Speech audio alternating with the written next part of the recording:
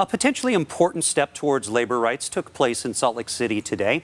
Labor Rights Week kicked off today with a series of workshops and discussions at the Associated General Contractors building in Salt Lake City. This year's focus was on gender equality in the workplace, with a special emphasis on discrimination against women and harassment. State Senator Luz Escamilla says Hispanic women in Utah face an uphill battle. Perfect timing for Utah, as we just got ranked again, unfortunately, as 50 out of 50 states as the worst state for women to live. And I think, especially for Latina women, they have the highest disparity on wages, 49 cents to the dollar of a white man.